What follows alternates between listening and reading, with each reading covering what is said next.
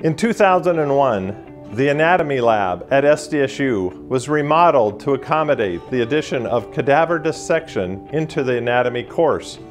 Since that time, approximately 10,000 anatomy students have passed through those lab doors.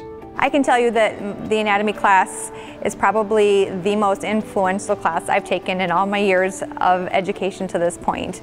It pushed us and prepared us for professional school unlike any other class. Taking away from my lab experience, the most important thing was understanding the complexity of the human body. That was definitely the most awe-inspiring moment of the lab experience. Not only has it helped me learn the anatomy of the human body, it's also helped me learn skills that a lot of places you may not have the opportunity to learn. It provided a foundation that allowed me to excel in dental school. Behind those doors today, you will find one of the hardest working classrooms on campus. It is used 70+ hours per week each semester in the support of 14 sections of anatomy lab, 3 sections of internship, lab meetings, and dissection exercises that run late into the night.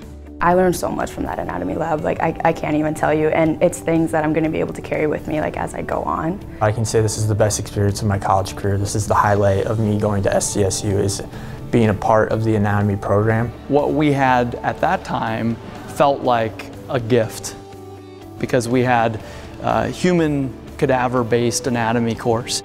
That experience made my first year of medical school, where I had to take anatomy, it made it a breeze. Getting that hands-on dissection, it really kind of reinforced my thought that I wanted to be some sort of a surgeon. Seeing it in real life on a real person is completely different and kind of really cements your learning. So I feel like separating the classroom portion of it from the cadaver dissection part of it would be a fabulous idea.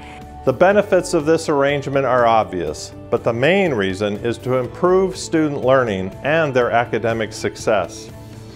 This expansion will allow the program to increase the number of cadavers from 2 to 6, allowing the program to better support the specific needs of its pre-professional programs like nursing, athletic training, physical therapy, chiropractic, medicine, and pharmacy. There are 300 or 400 students who use that program every semester, and things get a little tight, physically and time-wise, as far as making best use or complete use of the anatomy experience.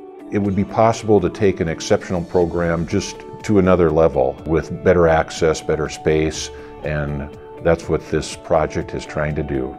I would say it definitely has served its purpose over the years, but I definitely would say that it is reaching the end of its useful life. We need a lab that can help our excellent faculty and students to succeed. It's a well-respected program, and I want it to stay that way for years to come. We need to improve the current human anatomy lab because we have an elite program that's being stifled by the size of our lab. We really need this. I encourage you to support this worthy project.